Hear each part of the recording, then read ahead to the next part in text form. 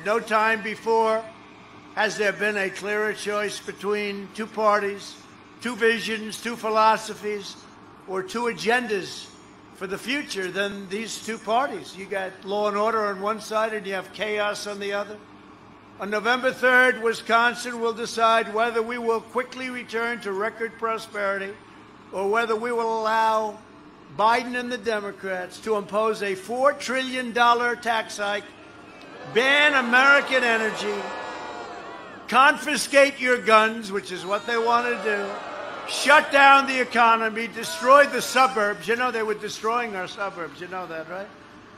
I don't know. Somebody said, you're just doing okay in the suburbs. I said, how can I do okay? I saved the suburbs. What I've done is save the suburbs. And you know this, I don't have to go into it, but I saved the suburbs.